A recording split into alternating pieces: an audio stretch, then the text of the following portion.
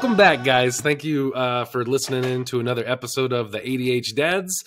We got a very special recording for you today. I'm very excited to have Sir Jason Palmer with us. He is the host of a podcast called Foster Care Nation. Him and his wife run that, and I'm very excited to kind of dive in with him and get his story and see what foster dadding looks like, because I am always interested to talk to other men who are not bio dads like myself. I know I've mentioned this a couple times, but I'm a stepdad to 3 kiddos. So Jason has, 1,300 kids. So I'm really excited to hear about what life looks like for him, man. So welcome, Jason. How you doing today? It's 1,301 today. All right. I just had a similar conversation with a guy at church this morning about that something you just mentioned right there that I'm pretty passionate about. Way back in the day when my wife and I first got together, she already had a little boy when I met her. He was 2, and his dad had bounced and just decided not to be a dad anymore. And I had showed up, and he knew me. He just called me dad. The guy I worked for, John Reeser, was a real good guy. And John asked me one day, he said, well, what do you call him? Do you call him your stepson or just your son? Look, this kid has made it into the group of people that I will kill to protect. He's just my kid. He's my son. And it's son. It's too simple. And he goes, that's the way it should be. And that's kind of the first time I ever even thought about the question. And today, with all the different kids we have in our house, okay, so my oldest daughter was, legally speaking, biologically speaking, she was my wife's half sister. Okay, she was a year and a half older than our oldest son. They shared a mom, and she dealt with, this has been 20-something years later, still dealing with addiction. And this little girl grew up in my house. She went to school from my address. She ate my food. We put clothes on her back. When she cried because she was hurt or sad, it was on my knee. That was my little girl, right? So that was my oldest of kids. And then my wife had a son of hers I was a stepdad. And then my wife and I had a bio son together. And so there was a bio kid. And since then, we've adopted several kids. We've adopted 4 kids through the foster system. We have 2 more that look like they're inbound here pretty soon. We're getting to the place where they'll probably be adopted kids soon. And we've had close to 30 kids come through our house through the foster system. And I'm going to tell you, the truth is this is my kid. I don't care about all the other labels. Bio, step, half. My dad and my stepmom raised her grandson because her daughter was really sick, and that made Timmy he was like my double half step nephew-in-law. I don't know. It was just Timmy, right? I can't see putting that much work in identifying what sort of weird biological relationship you have with somebody. Yeah. These are just my kids. Yeah. That's interesting because I faced a lot of boundaries in my stepdadding journey of what is the proper term that I can use, as a bonus dad. When I talk about the kids, the bio dad is still in the picture for our kids here.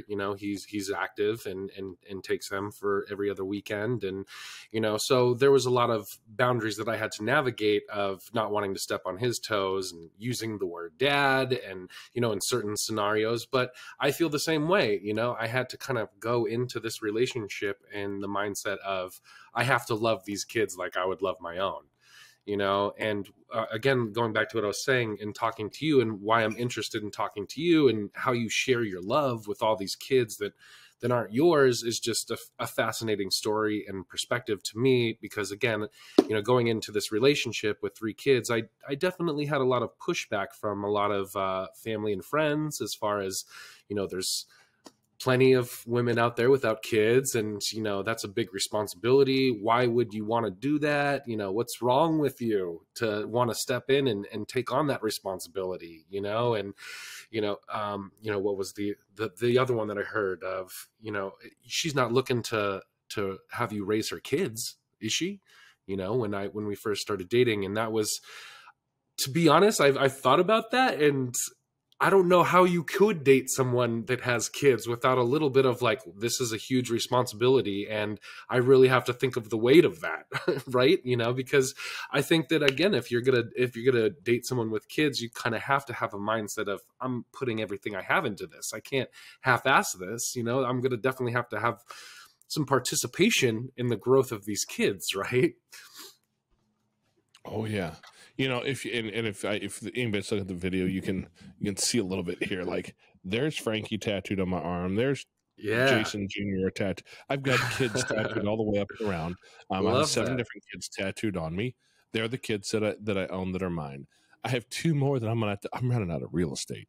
I'm gonna have to figure out how to manage that. But that's at the end of the day, like they're just my kids. And if I'm telling a story and somebody has some sort of so if I'm talking about our oldest daughter, her bio mom and bio dad are still alive in this world. I don't know why, because they are horrible human beings. I mean, they've done some horrible things. I've got stories about just what drug addiction does to people, right? And we've all seen how that can really just change a person. And the truth is if I'm telling a story about her and one of them was around, I just call her my girl. You know, Yeah.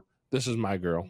I don't have to use my daughter to make somebody else necessarily, understand the whole. It's not important. You don't need to know the exact definition of who this girl is. At the end of the day, when she was sick and in the hospital, and my wife was there, and she said, "Mom, when can Daddy come spend the night?" She did not mean her bio dad.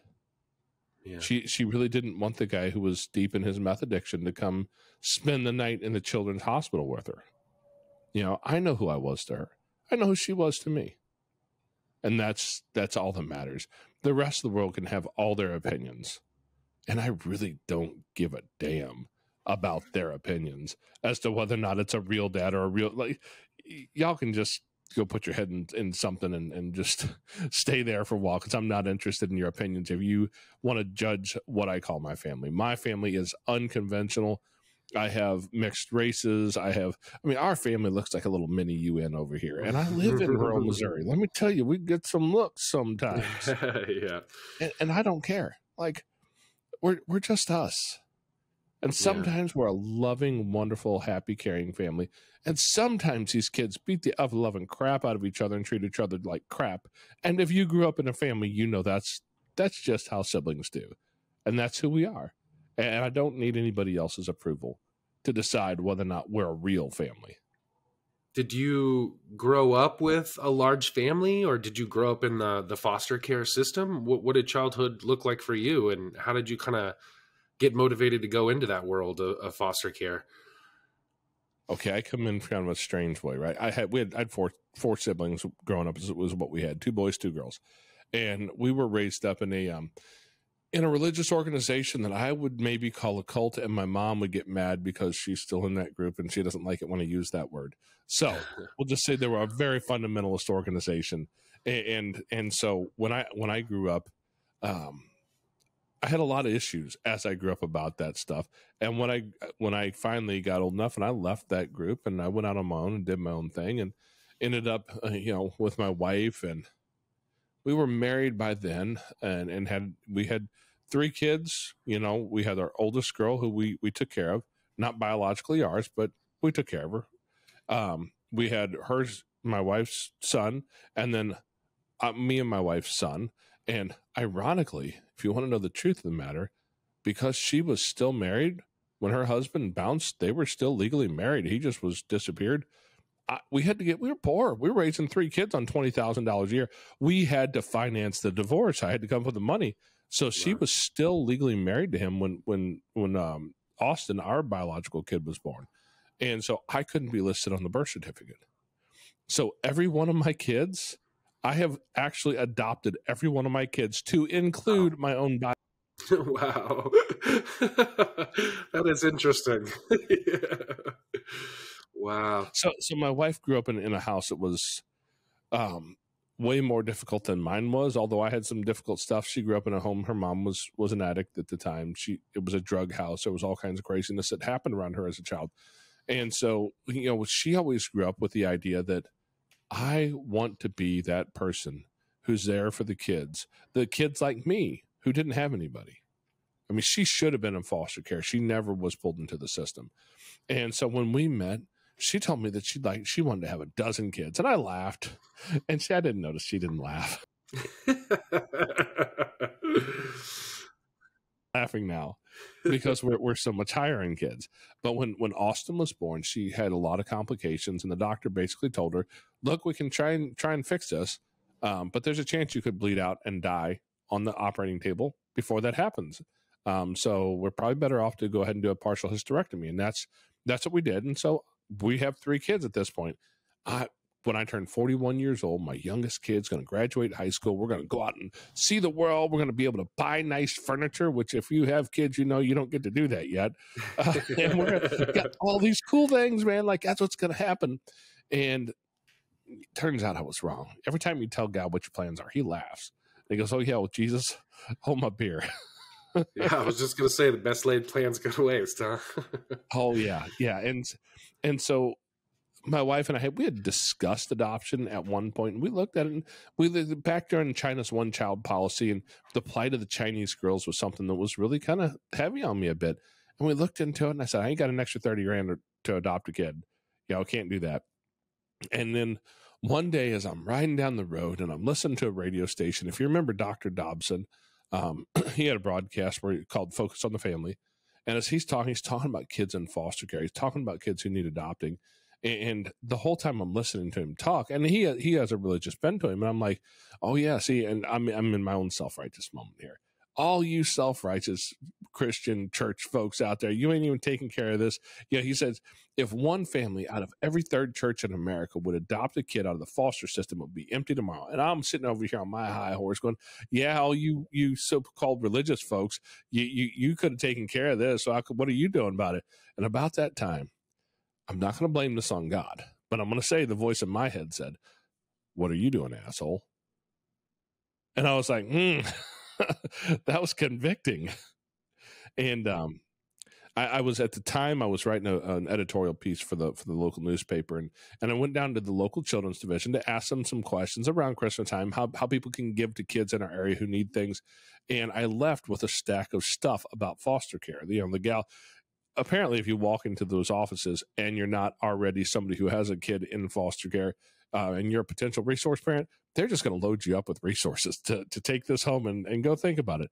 And my wife saw it, and like her eyes lit up, and she's like, "Wow, this is what I've been looking for." And turns out, like a week or 2 later, there was another class starting, and we talked about it. We thought, I think we could do this. Why not? And immediately we're in a class. There was no wait really at all. We're in a class. Everything went boom, boom, boom. We went right through the process. The day that the worker came to our house to give us the license, that's here's your official foster care license, she hands us that, and she says, "And by the way, I want to talk to you about these 2 kids." Which, if you ever look at foster care, trust me, they're going to do that kind of stuff to you. And those 2 kids actually ended up becoming our very first placement of any kids who stayed with us. And they stayed with us permanently as well. So they're kids, the first 2 kids that we adopted out of the foster system as well. So we had really kind of a roundabout, way of stepping into this. And as I look back over time, I go, yeah, I think God had a plan this whole time, and I thought I was making it up. But we just ended up in the place where I feel like we were supposed to be, because since then we have walked so many journeys.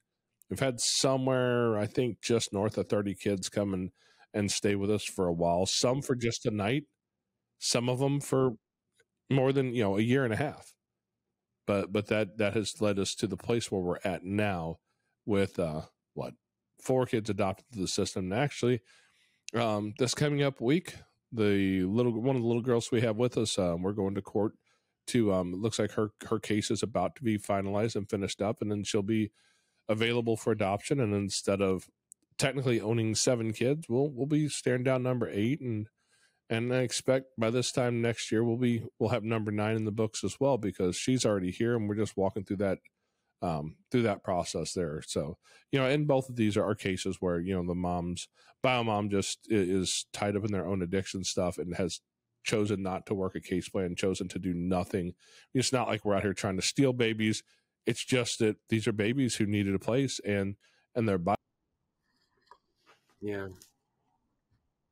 Do you have any parents that you're working with, or are working with the system to try to get their kids back, or that you kind of maybe co-parent alongside with as they're staying with you? Right now, we have in the past worked a little bit with some of the families. that can be such a sticky wicket to get in the middle of, because Yeah. yeah, they don't want to, oftentimes nobody wants to hear advice from the person who's raising your kids. Yeah. It Yeah. gets into this judgmental type of feeling a lot of times, I think, and I don't blame them. Mm. Right? They're assuming that, oh, well, he must think I'm a horrible person because he's got to raise my kids. I get it. Yeah. And no matter how kind I try and be, we're going to have some of that in that relationship most of the time. I get a lot of that as a stepdad, so I can only imagine as a foster dad and what that looks like when there's, you said 8 other co-parents in that situation. Yeah. And just the 2 youngest girls we have in our house, they're not biologically related, so 4 parents, 2 on each of them, and there is, I think, 20 half siblings between those 2 kids.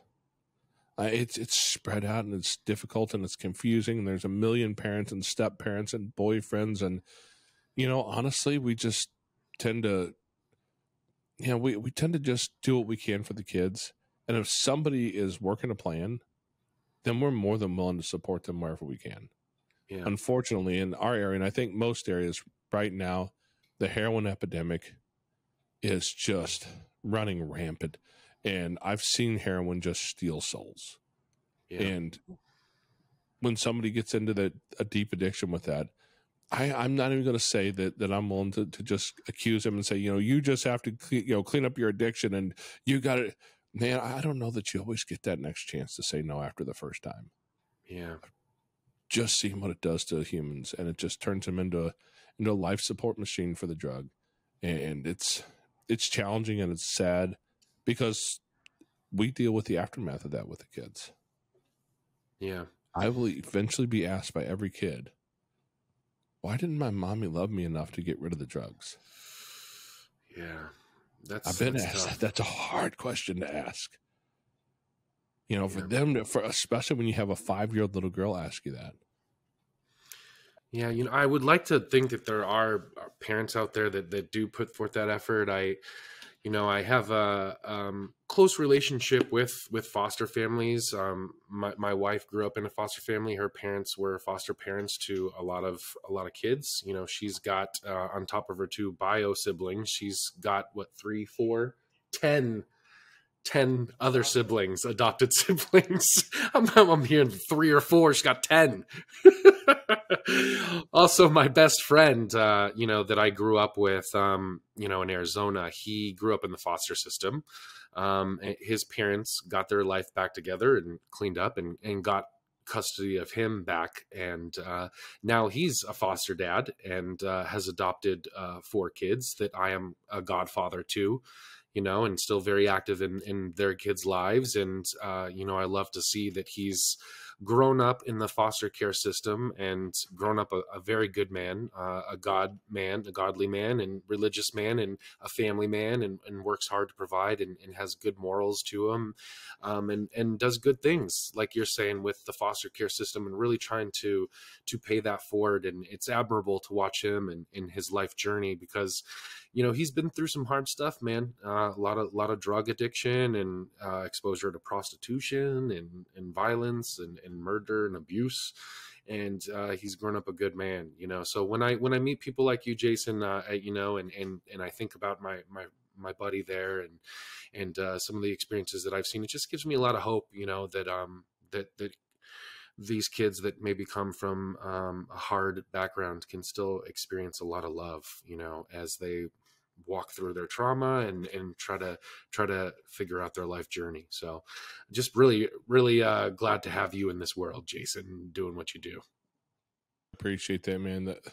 The truth is I thought at first, like, we're going to bring these kids and we're going to love them. And that's all they really just need, some love. And turns out they don't just need love, right? They're going to need some therapy too, most likely. And I thought I was going to help fix them. I found out I don't have the responsibility or the right to fix them most of the time. The only thing I can do as a grown-ass man with these kids from horribly broken backgrounds, because some of their kids' stories they're horrible. All I can do is create an environment where healing can occur when they're ready to begin the journey. But man, we deal with the side effects, the after effects. I think every one of our kids in the house at this point, have exposed either early childhood or in utero drug exposure, and we're seeing some of that, the outworkings of that as these kids get a little bit older. I've got one daughter, like, this girl she's bright. She scared me the other day. She said, "Dad, I can't decide who has a better medical school, Harvard or Yale." And she's looking at colleges. And I'm like, I hear the community college has a really good starter program, baby. But I mean, this guy, but even with, she is a smart kid. She makes great decisions, like things that I never would have thought of as a kid. Is at 15 years old, she has a personal policy. When she dates somebody, after they break up, she takes a 3 months hiatus before she'll date anybody else. She wants a full 3 months in between. She doesn't want a rebound relationship. And I'm like, at 15, like, if a girl dumps you and 5 minutes later want to ask you out, like, you're all about that. She's a smart kid, and she deals with some after effects of the psychological stuff of this. I've got one of my little guys. He's 9 years old. This kid deals with anger, like big anger, and he deals with dissociation, like crazy dissociation stuff. And we have spent a lot of time with therapists and play therapists and figuring out the best way to handle that in the moment.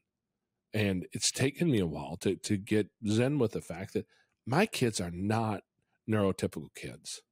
And they're going to be the ones who in public are going to act out a bit sometimes. And other people are going to look and point a finger and say something.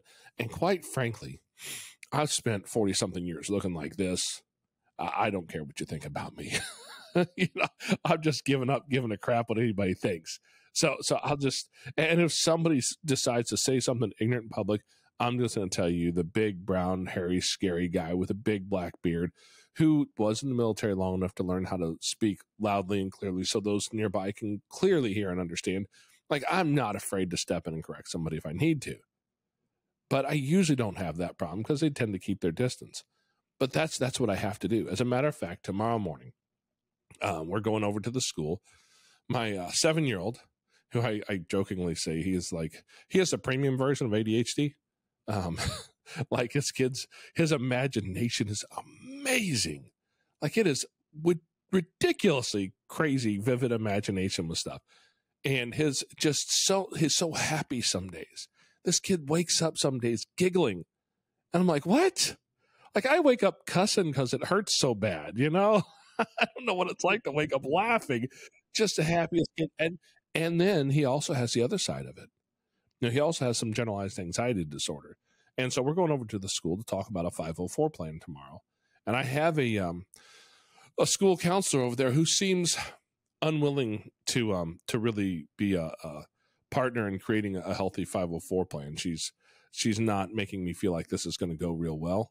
And so I take the time, educate myself, get everything put together, and we'll go in there. And my job is now to advocate for this kid.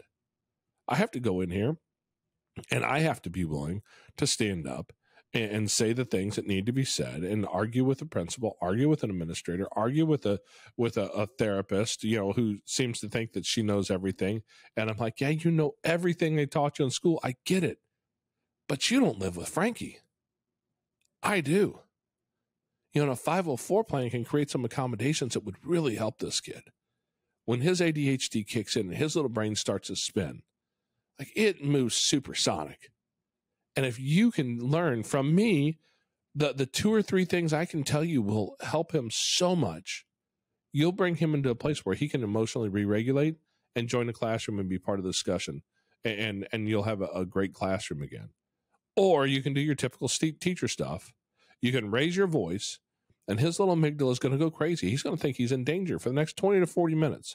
He's not going to be willing to talk to you. He's not going to engage. He's not going to read the thing you want him to read. He's struggling with reading because when he sits in class, half the day, he's high in his anxiety. He's not learning. He's not comfortable in learning. He's terrified that something's going to kill him. I mean, not consciously, but that's what happens when the amygdala goes crazy. And I've learned this by watching him. And my job as a parent is to walk in and be willing to create as many healthy environments as I can in his life where he feels safe and he can begin to overcome some of these things. Yes, he'll probably have the symptoms of ADHD his whole life, but we can make it something that's much more manageable. And that's what my real job is, to look at these kids and really, truly understand who they are as human beings, as broken human beings. Not broken because they're in the foster system, broken because there are bad humans in the world who do things to people that they shouldn't. And I can create a healthiest possible environment so they can grow and they can thrive and they can learn to feel love and they can learn to become part of their environment. And with any luck, we will tip the numbers in the system, because half of the foster kids end up in jail when they get out of school. Half. I'm not willing to send half of my kids to the prison system. I have other things I need to do with these kids so that is not a problem that our family deals with. So yeah, I have a lot of experience in that side of it. The 504 plans are brand new. This is a brand new battle. So yeah. Yeah, Jay, you were looking into a 504 plan for Cohen, right? Weren't you talking about that recently, and maybe going that route with the school? Yeah.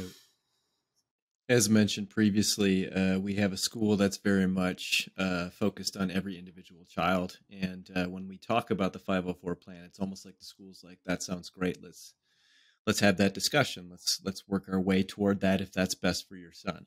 So yeah, we've been talking about that, and we'll see where that goes. Right now, we're in this situation where the school counselor has said, "Hey, I want to kind of have a conversation with your son, and we're gonna, have that conversation over the course of a couple months, and then we're gonna kind of compile that data and share it with you, and then we'll proceed from there. What everybody thinks is best, and what you think is best for your son." So I really appreciate that approach, because I don't think it's very much a defensive response that it sounds like, Jason, you've experienced a little bit of.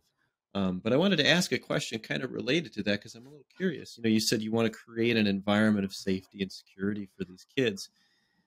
And then we also have the everyday day-to-day life. What do you do when they say, well, the place that you're continuing to send me to that you want to make safe for me is the place I never feel safe in?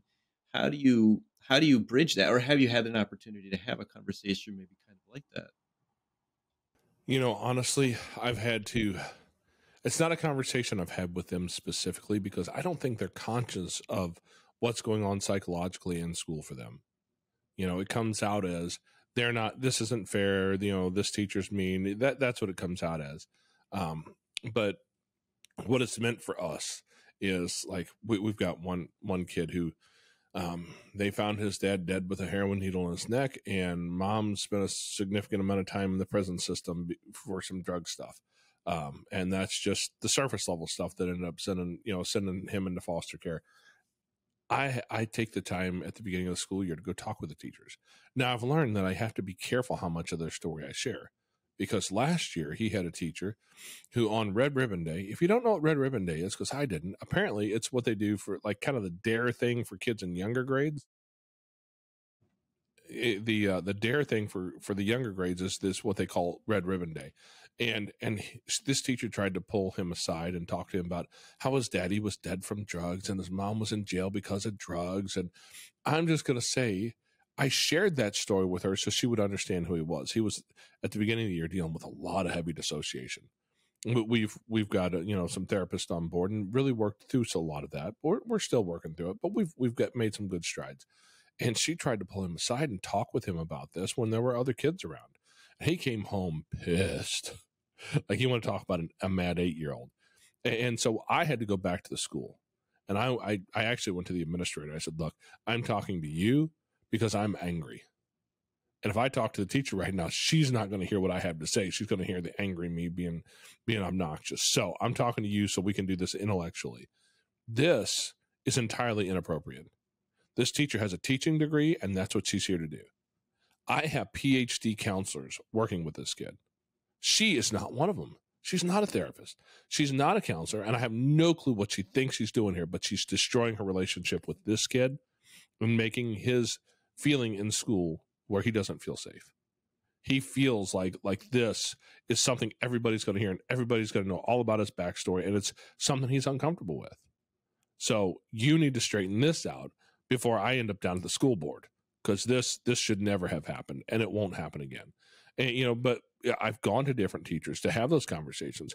My little guy with the ADHD stuff, I got a phone call from the special reading teacher. He's a little behind in reading, so he has some extra help in reading. And she calls me and like, oh, he wasn't this or that. I'm like, yeah, that's because there's a girl in the class, Emma. She's like, well, I can't talk about. I know you can't talk about different kids by name, but I can. So Emma is a butthead in class and causes you lots of problems. And then you raise your voice at her. Do you know when you raise your voice, it spikes his little amygdala for the next 20 to 40 minutes? He's trying to decide if he's even safe in this room. And you're trying to get him to read this passage for the 5th or 6th time so he can have some practice. Read it. Like, it's great educationally speaking, but he literally cannot do that in that moment. You have turned his fight or flight mechanism on, and he's trying to decide whether it's time to run or time to fight because he feels threatened. You have created an environment that makes him unable to learn. And this teacher she's about to retire. This year, actually, she's going to retire. And I would have thought she would have figured this out before, but she says to me, well, I never thought my behavior might cause some of these problems. And I'm like, how many years have you been teaching and you had no clue, huh? That yelling at students might be affecting other students. And so that's what it looks like for me, is to go to teachers and take the time to be as kind as I can and calm and understanding where I can until you hurt my kids. And then we got to have real serious conversations. But to say, hey, here's some stuff. And here are some great ways that I know from experience that will help him re-regulate his emotions. When you see him beginning to spiral upward, like, here's a few things you can try to stop the upward spiral and level him out and give him an opportunity to re-regulate. But that's what I can give them in this. That sounds like it takes a lot of effort, brother. I'm going to be honest with you, for 8 kids to advocate in that way. JJ has a lot of difficulties advocating for his one kid in school, and we've got 3, and I feel, I can't juggle all these balls, and you've got 8 over there, and you've got to step in and advocate and help create that space for each one of them. Like you say, it's got to take a lot of time and energy just on sick days alone. The last year of my life has been one sick day after another with 3 kids. I can't imagine 8 kids round robbing every virus that comes through the household. I mean, you have to have. Dude, I have an amazing immune system at this point. I could eat a bowl of Ebola for breakfast and it would kill that stuff. Like, they've given me every virus known to man. Yes, I'm sure. But yeah, that takes a lot of effort, to advocate for our kids. So, does your wife work, or is she a stay-at-home mom to help with all that? Because I'm just thinking from my perspective of being the stay-at-home dad, with 3 kids. I often think to myself, I don't know how families do this without a parent being at home all the time to take care of the needs of just the house and the kids, and to pack lunches and clean and do the laundry. And, it takes someone, So, I mean, does your wife work, or is she dedicated to being a full-time mom? She did work out of the home for, I don't know, about 2 years. And we had too much stuff going on, and life was getting difficult, and COVID hit and all the craziness. And she came back home, and she has been a stay-at-home mom for probably 13 of the last 15 years. Yeah. Actually, it's been more than that now. I don't know. You'd have to ask her the math, but she's only worked about two of the last 20 or so years outside of the home, and she does do most all that. And right now, with the 2 baby girls we have two little ones that can't go to school and need daily attention all day long. And the youngest, the baby, was born with the inability to actually eat, and so she's slowly starting to eat a bottle, but she has a G-tube installed, and so we do the G-tube feedings and all that, and so she really needs constant care, so she stays home with that. But yeah, it's a lot of work. Honestly, you give up the things that don't really matter, like sleep, and you just chase all these other things and do the things that you're here to do. Yeah, I'm a firm believer that God puts you in the place you're at, in the moment you're at, with the people who are around you for a reason. Mm-hmm. And that's something that has really guided me, especially over the last several years. I know the reason God put me on this earth. I have a spiritual purpose statement. I am here for a reason. And part of that is to be a father to the fatherless. That's what I mean. I make decent money with what I do professionally. I drive here locally. I'm home every night. I make pretty good money. I don't really care about the money. That's not what's going to, because I'm going to tell you, I already know how old I am and I know how many medical things I'm facing. I ain't going to see 80 years old unless God has a really crazy sense of humor. All right. I'm going to be gone at some point. I really don't care what's in the bank account when I'm gone. There's a real reason I'm here. There are lives that I am here to change. That's what I care about. Yeah. So we put all the rest of that stuff kind of on the back burner. It doesn't matter that much. Because quite frankly, I drive around an old beat up 2002 pickup truck, I think it is, with some rust and like the tail light doesn't work half the time, and the, you know, all these little different things that aren't quite. I don't care. I will never own a Bugatti. All right, I've given that dream up. I know what I want in life, and it's not all that material crap. Yeah. Yes, it's nice to have something nice every now and then, but I'm not going to have all that stuff. I'm going to spend all of my life's energy trying to accomplish the purpose. Jason, I have a question for you in kind of relation to that. Earlier you had mentioned, you know, you had kind of sat back when your wife was mentioning the idea of fostering many kids, and you thought, well, we couldn't even afford, you know, getting a kiddo from China, given the cost. And now you've been in this for a while, and you said you found your calling and you're grateful, and regardless of the money, this is where you're meant to be. What does that look like if somebody's listening? What could they get from this, like some advice or some tips into going into fostering and being able to, you know, find a way to make the means possible to continue to do what you love to do here? Realistically, the thing that turned us off at first was adopting a child from China, because international adoption is expensive. And like I said, at the time, I was making like 20 grand a year, raising 3 kids. And I went, yeah, I don't have an extra 30 grand to do that. And we ended up feeling led towards foster care eventually. And that's the route we went. And quite frankly, it's not so much a matter of what you can get out of it.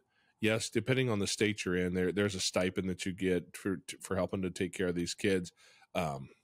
Ironically, right now, one of the local St. Louis media organizations is running a big story on how Missouri, where I live, is rated like the bottom in the nation on the foster system, right?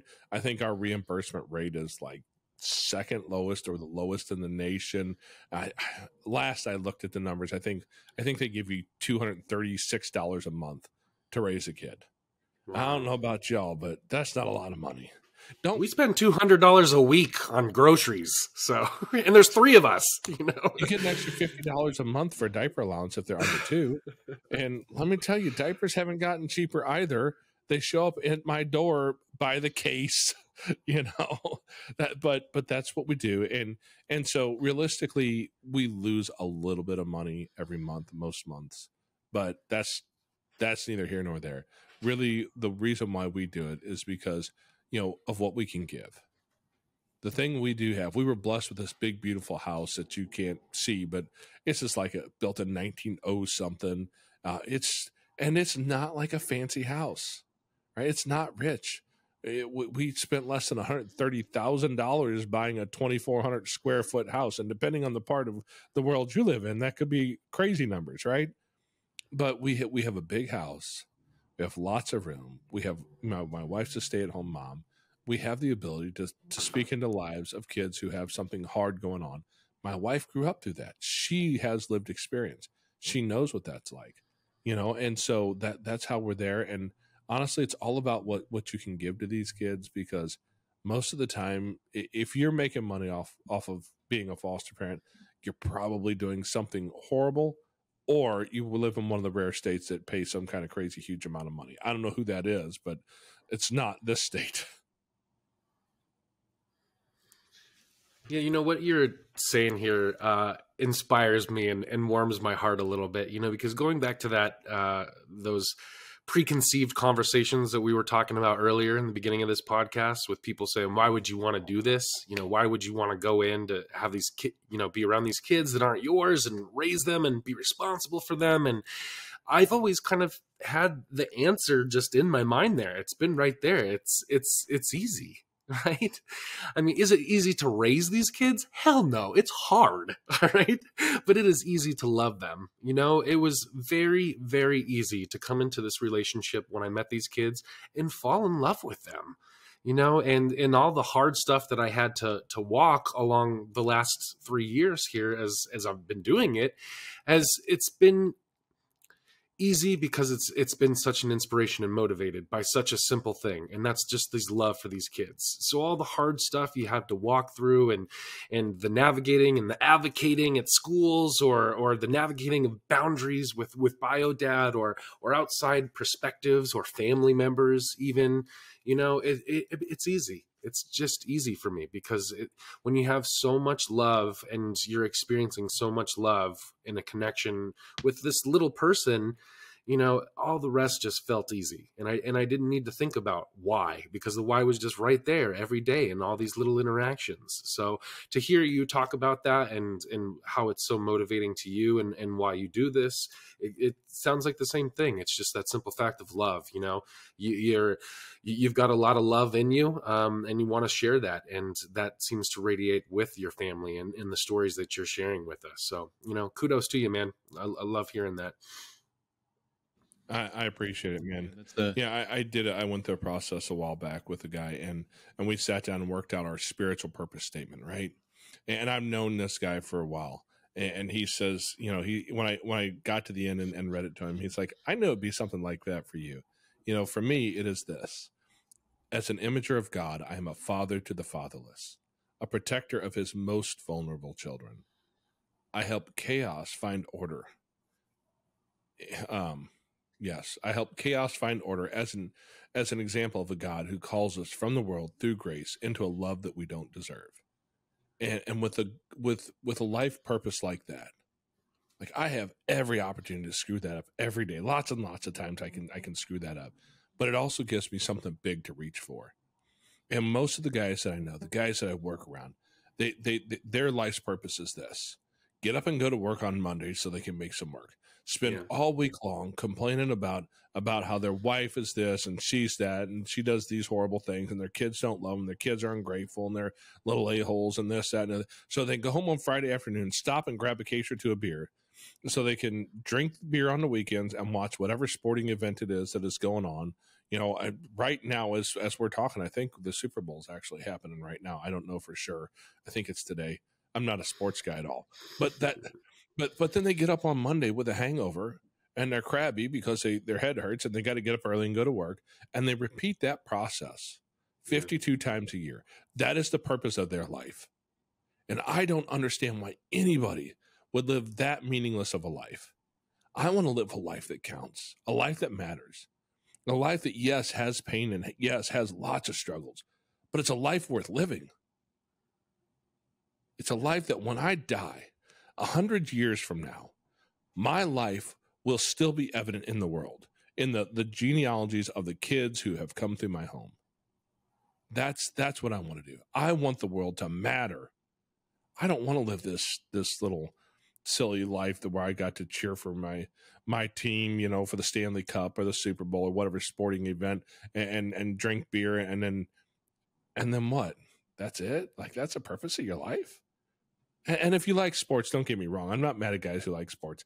It's not my thing. I don't get it. But that's fine. You can be a sports guy.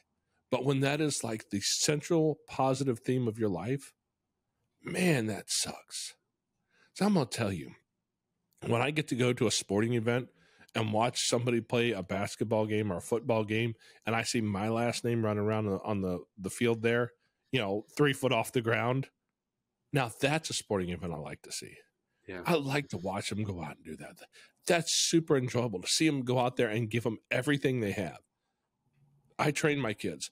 Like, your job is to go out there on the field or the court or whatever and put everything you have into what you're doing. At the end of the game, I'm not congratulating a kid because they won. I won't. I don't. I ask the same question every time. Did you leave it all out there? You know, you look like you were really hustling. You were working hard. I'm proud of that, dude. I'm super proud of that, because I don't care how they did in the 3rd grade Super Bowl Pee Wee Football League. I care the lessons they learned and who that makes them as men growing up, because I'm going to die. I have a plan, not to make it happen to myself, but I plan on dying someday. That's going to happen. These kids are going to need to be able to be men enough and women enough to stand up and walk through this crazy world that is only getting crazier and go do something amazing. And that's what my gift to the universe. I can give that to the world after me. And my eulogy will be sitting in the pews in the church as they talk about me. That's my eulogy. It'll be all the kids that have grown to be men and women of great character, men and women of God who will change the world for the better. And that's why I live my life the way that I do. And I know that's not the way that most people live their life. And that's fine if that's okay with you. If that's how you want to live, I'm not mad at you for it. But I won't live that way. I refuse. I'm going to go change the world. That's what I'm going to do. You know, you brought up an interesting point that I want to reflect back here for our listeners, and that's the mindset piece that you're talking about. You know, it's really easy to tell ourselves a story and get caught up in a loop of negativity. You know, that life is hard, that the kids are loud or obnoxious, or that the wife isn't loving you the right way or enough, or too loudly, you know, whatever it is. And, you know, I think what I'm noticing here and listening to you talk, and what I'm seeing in the success of your family and in the love that you have for your kids, is that piece, that mindset piece of, this isn't hard. This is easy because I have love and I have a purpose here, and I have figured out my why, and I realize that this is finite and I need to get it all in while I can. You know, and I think that that's very admirable. We have to digest life in that way, you know, instead of wanting to watch the game because, you know, but the kids are annoying or you're trying to send them out. You know, it's about how can we include, how can we interact, how can we be present in a way that's motivating, that we want to. And I think, again, that's why it's so easy for me, because I've figured out that piece of, this is who I am. This is who I want to be. I want to be a dad. Whether you call me dad or bonus dad or stepdad, I want to be a dad to these kids. And I want to help guide them and mold them and love them in a way that is supportive and safe and nurturing. You know, so though I get the feedback, you know, I have my why, man, just like you. And it really gives me a lot of power in dealing with the negative moments, the hard moments, the moments where I've got to step up and advocate or put energy forth where I'm just not feeling it today. You know, like I said, those are hard. I'm not diminishing anybody out there that's having a hard day with it. You know, I've been there myself, man. We all have as parents, you know, but the reason why I feel it's easy for me to get back up is because I tell myself it's easy. Yeah, because it is hard sometimes, but it's worth it. And I've heard it attributed both Viktor Frankl, the psychologist who was taken into, I believe it was Auschwitz. Meaning of man, right? Or meaning of, what is it? Man's Search for Meaning. Man's Search for Meaning. Yes. Beautiful book. Yep. It was either that book or it was Nietzsche. I've heard it attributed to both. It might have been something like this from both of them, who said more or less, man can suffer any what if he has the right why. I can walk through any pain. You know, and if you just look a whole different world here, right? I was in the military for a couple of years. I was never the super cool guy who strapped on all the cool gear and did cool stuff. I wasn't that guy at all. But I met some of those guys. I knew Rangers. I met SEALs. I met Airborne and SF guys. I met Delta. And some of the stories you hear about what those guys go through. Like, there's one guy, was it Staff Sergeant Bienvenidos, I think is his name. And if you just go look him up, Google his name, Sergeant Bienvenidos, find him on YouTube, and you'll see his story told. This man was shot more times than you can count and stabbed, and he was still carrying his buddies to the chopper to get him out of the field. Like they thought they put him in a body bag. They thought he was dead. And the last thing he did was spit and blood into the doctor's face so that they knew he wasn't dead. I think he's still alive actually to this day. But this dude, like, he went through some stuff, right? How did he go through it? Because he was out there saving his buddies. He was out there with the guys who mattered to him. And he was willing to fight that fight. He was willing to be shot and stabbed, and I mean, multiple times, so that he could go out and fight the fight that was worth fighting. And in this whole weird blended family we have, and I hear so many people say, under their breath, well, blood's thicker than water. And I'm like, you're an idiot. If you know that tool saying, it's the blood of battle is thicker than the water of the womb. The men, the women, the children, the people who fight the battles of life together, that is so much more important than the water of the womb, where you came from biologically. Yes, biofamily is important, and that's part of the reason why we're staring at so many kids, because we have some biological siblings. We've the littlest one we have right now, she's with us because my 7-year-old is her biological sibling, and that's why she's there. So yeah, there's some DNA stuff that matters. But at the end of the day, the blood of battle that you shed with these kids through their hard stuff is worth way more than the percentage of DNA that you guys share. That's what we need. I wanted to share a situation with you guys, because I love everything I'm hearing here, and the idea of loving somebody regardless of what their DNA looks like. You mentioned blended families. As I am a single parent and raising a young boy who I love dearly, and is my number one person in life, because I do not have a marriage partner. I have dated, and I have failed so far in my dating life post-divorce. There was one person in particular that I learned a lot from, grew to love, and she had a son who was about twice my son's age at the time we were dating.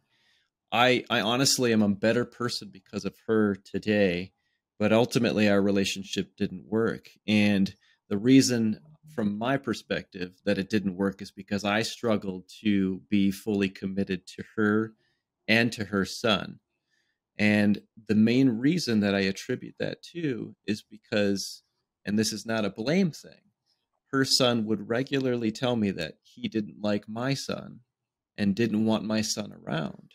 And of course, it's a package deal, of course, because my son is right now my number one person. So when it comes to loving this woman who has just all these amazing qualities and has made me a better man, I'm also loving her son in ways that, a lot of people would say you're crazy. But because that relationship between the two boys was taking place, and her son did not like my son for whatever reasons, I was always feeling this distance. And she picked up on that. She didn't define it the way I might define it today to you guys, but it was something that definitely kept me at a little bit of a distance with her. And that's really painful to admit. But as a result, we talk about love, and we talk about saying, this is my kid, this is my son. I wanted that, but I also was so conflicted because I cared so deeply for my biological son, who I have total commitment to, seeing the pain that somebody doesn't want him nearby. So it was just kind of a perspective that I was kind of bringing to this idea of love. Yes, I loved them and wanted them, wanted there to be a family there, but it was also very difficult. Oh, I hear you there, man. And I can give you all kinds of marriage advice. My wife and I have been together for, I don't know, close to 20 something years. I think I met her right when I got out of the Army. So it would have been, 2000.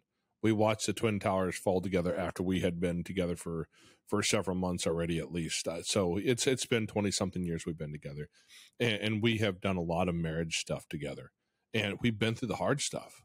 We've had our hardest days, We've buried our oldest daughter together, And we have walked deep waters.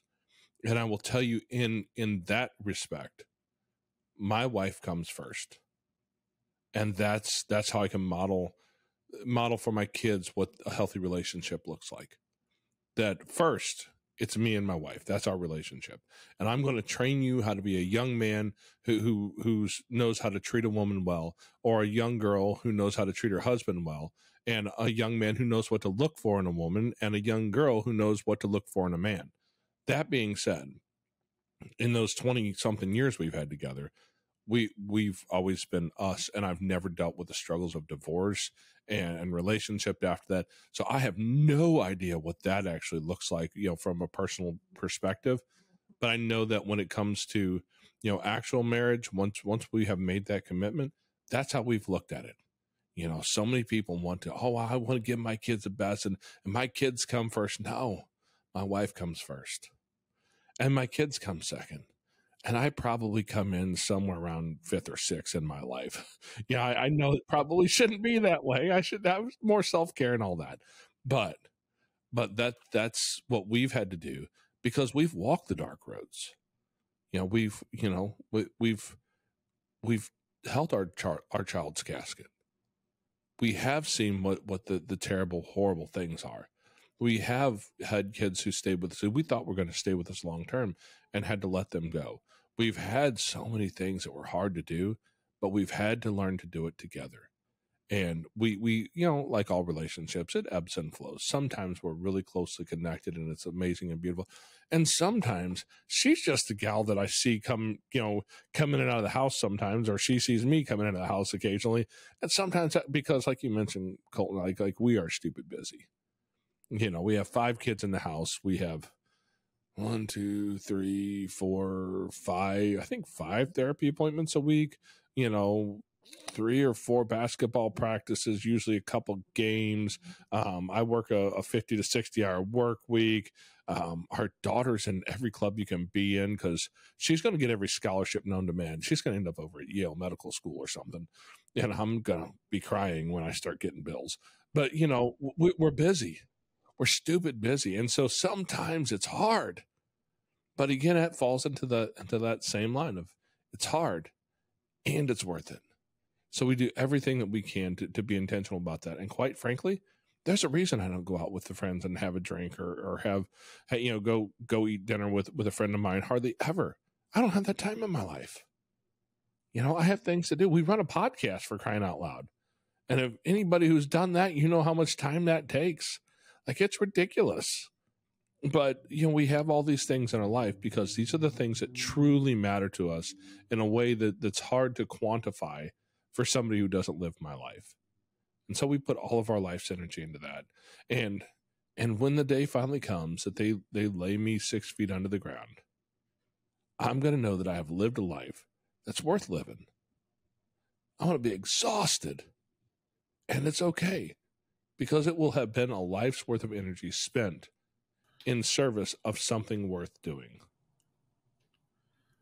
You brought up an interesting point that's been making me think over here, because when you're talking about my wife comes first kind of dynamic in your family, and I really agree with that, but it's making me stop for a second and ponder JJ's situation over here, being a single dad, and like, how do you prioritize that when a new woman or potential partner comes into your life and you want, like, that should be modeled and should be prioritized, but you have to put your kid first, right? In the beginning stages, in the early stages of this. And at what point is there a switch of priority? Or, okay, so I want to tell you a quick story as we wrap up here. And I would love to leave our audience with some more info about your podcast there, Jason, that you just mentioned. But, I'm thinking of the dynamic of here between my wife and I, and, again, going into dating a woman with kids,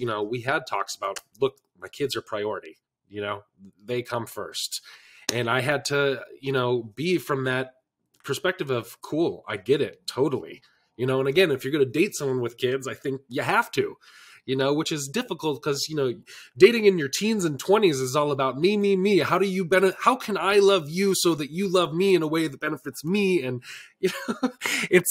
but in this situation, it was like, whoa, this woman has important things in her life that I need to respect, that I need to recognize, and that I need to navigate, and there was, after a year of dating during COVID, so there was a lot of boundaries to navigate there of, masks and vaccinations and variants and lockdowns. And, a lot of our courtship was over, video calls and phone calls, getting to know each other.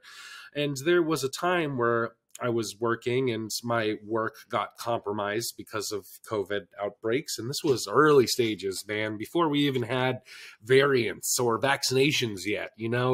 They were taking it serious. It was lock yourself indoors and wear a mask and don't touch anything, and disinfect all your groceries. Remember that when you had to disinfect your groceries? So it happened, and, I had to lock down, but my roommate had a dad who's going through chemo, immunocompromised, I was trying to navigate with my work of a place to stay while I was quarantining because I couldn't go home and I couldn't go to my girlfriend's house. She had a newborn baby, and, where am I going to go? I got sick on work's time. So kind of felt they were responsible, and it just, kind of spiraled, but got to a point where I ended up having to, my work couldn't accommodate me. I couldn't get into a hotel, and my wife kind of had to take me on. And, she locked me up in her third story, and we sent the kids to a hotel for a week, and she wore gloves and masks and, covered herself up and brought me food, as I quarantined, that's not to say that was like a switch of priority in our dynamic, but it was a moment that I realized, like, wow, like, this woman is making room for me in her life and importance and priority, and we started that dynamic more frequently of, let me pour into you to show these kids this healthy dynamic and how to set them up for relationships in future.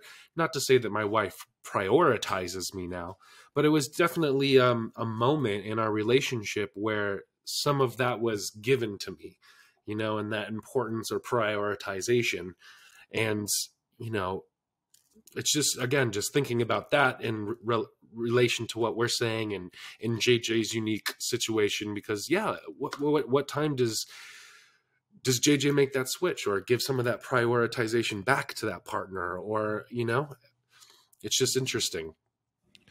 Yeah, I imagine that's got to be difficult. My guess is it's probably like a slider, right? I've got these sliders on this little board over here where I can pull it down and I'll get softer and softer and softer. And eventually I'll just disappear, right? And that's kind of, we all have to start at that place where, look, my kid's priority. I mean, if something happened to my wife, God forbid, how would I ever find a woman crazy enough to take on a man that looked like this with that many kids, right? With 8 kids. I'd be in trouble. But the thing is that they would have to be full-blown priority first, because you meet people out here in the world. And I'm going to tell you, you meet all kinds of people in this world. You meet American heroes on a daily basis. There are Army Rangers, SF, and Delta guys and Navy SEALs who live in your neighborhood who you don't have a clue who they are, who will go to war to defend you. There are also pedophiles in your circle that you don't know are pedophiles. And I've met both of those people. I remember once when I was a kid, my dad was a police officer, and all of a sudden he shoved me. There was one of the grocery stores where they had the counter, you bagged your own groceries. He shoves me up against the counter and reaches under the back of his shirt. Mind you, he's in plain clothes this day, but I know what's under the back of his shirt because I grew up with a man. There's a snub-nosed 38 back there. And I'm thinking, oh, dear God, what's about to happen, right? And this guy leaves the store and he goes out. And he pulls me around. He says, you see that guy getting that gold car right there? I said, yeah. He says, does he look like a rapist and murderer to you? I was probably 9 or 10 years old. I'm like, I don't know, but he's like, I put him away 15 years ago for rape and murder. I don't know what he's doing on the street. I recognized him, but he didn't recognize me, thankfully. But, those people live amongst us. They're out here. So we have to be super vigilant about the people who we bring into our kids' orbit. And so I would imagine like that whole dating thing For a guy like me who is super overprotective because of what I've seen, that would be miserable for me to walk through, because I am very, very overly protective about that kind of stuff. But as you get to know somebody and you learn who they are, and you learn that this is a genuinely good person, and you build that trust, I imagine there's that slider where you can start to let go of some of those things, and you still keep your eyes open, but it's less suspicious. And eventually, once you've been with somebody for 10 years and you're like, yeah, this is a full thing, like we're together for sure, like we went and got married and said till death do us part. Yeah, at this point it's time to switch that priority a little bit, but not easy.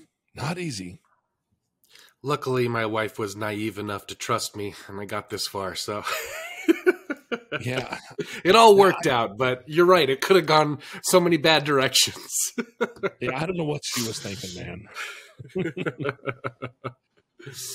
Well, Jason, this has been such a pleasure, man. I'm so glad that we had you on today. I got a lot from the conversation, and I hope our listeners did too. As we wrap up, I would love to just hear a little bit more about your podcast here, how long you've been doing it, and what kind of guests you have on, and just kind of what your direction is with that. We started this, well, going back to when we lost our daughter. We weren't in a healthy emotional place. We'll just put it that way. That's the easy way to put it. We were not in a healthy emotional place for a hot minute, as anyone would expect. And so we closed our foster license, and we said it's time for us to take some time to just kind of regroup here. And after some months had passed, and I don't remember how long, it was a while, and I looked at my wife and I said, I feel like we should be doing something. I don't think we're ready to take in kids again. We're taking kids from super hard places, and we were still trying to just learn how to get up and breathe in the morning. Like, we're still in that place, but I feel like we should be doing something. I said, I'm going to try and write a blog site. Turns out that takes a lot of freaking work, especially when you're not a fast writer. And I said something about it to my wife, and she says, well, what about one of those podcast things you listen to all the time? You talk a lot. You could do that. I'm like, maybe. So I did a little bit of, real serious YouTube research and said, yeah, it's actually not that hard to begin to throw something together. So 3 years ago, this past November, so that would have been November of 19, I think, we put out our first episode, and we started just recording stories around foster care and adoption. And to date, we've had everything from psychologists and social workers and foster parents and former foster parents and adoptive parents and adoptees, and we've even had some foster youth, down to, we had one particular story which I'm going to tell you, like, it was an honor to be allowed into that room when we recorded it, but at the same time, it almost broke me, because we had interviewed this woman and her husband. They were foster parents, and they had adopted this young girl. It was actually, I think, her niece, originally her biological niece. And and she said, you need to talk to my daughter. So we invited her on. We did the thing, and she's 14 years old, and she tells her story of sexual abuse at the age of 6 and how that impacted her life and growing through that. And so we leave it all kinds of room open for whether or not you've been in there, or you're somebody who works with kids who are in hard places, or therapists. I've gotten a lot of great information from therapists just who see this on a daily basis. That's their job. And so that's what we tend to lean towards, is anybody who's had an experience, whether it was their personal experience growing up in foster care, or having some stories or adoption, or the adults who are either caregivers or support staff in the lives of these kids, and try and take the stigma off of foster care and adoption a bit, so that we can turn this around. Because in all honesty, here's what I do know: there are close to 500,000 children in the foster system in the United States right now. And we need more people who are not afraid to step in and give these kids a home. Because if everything goes as I expect, by this time next year, we may well be working on number 10. I'm not allowed to talk about that one yet. But if I can have 10 kids, right? That's not much of a dent in the 500,000. But if I can convince 10 other people to do that too, and take in the 30 plus kids that we've had come through, well, now that's 300 kids at least. And so that's really our goal is to show people that this is a need, and yes, you can do it too, and begin to create more spaces in this world where kids can be cared for. Because quite frankly, these are the folks who are going to make the decisions about our health care, about the nursing homes that we get put into, about our taxes. These are the people, we're raising that generation of people. And we need to do a better job than what we've done in generations past. Yeah, that's the thing that I love about listening to the episodes that I've listened with Foster Care Nation is, as hard as some of those stories may be to hear, that why is always present in that background. And a lot of the guests that you have on, and between you and your wife, you always circle around to that why you do it and why it's easy. And it's just very uplifting and gives a lot of hope to the foster care, epidemic and all the kids that do need good homes. So thank you for doing what you do, really and truly. And not to worry, listeners, we will put a link to Jason's podcast in our show notes, as well as some of the resources we've talked about today, like Viktor Frankl's Man's Search for Meaning. And so, yeah, thank you, Jason, for coming on. Thank you, JJ, for sitting quietly in the background. I know we kind of just talked over you, but you had some good questions. You know what I always say? If you're enjoying a meal, there's no reason to stop and talk about it. Just keep eating. Well, yes. JJ, the problem with that mentality is you end up looking like me if you have too many of those meals. Well, thank you again, Jason and JJ, and all of our listeners for you guys' support. Please make sure to like, subscribe, tune in, and catch us on the next episode. So thank you. This is the ADHDads. I'm CJ. I'm JJ. And thank you, Jason. We'll see you guys next time.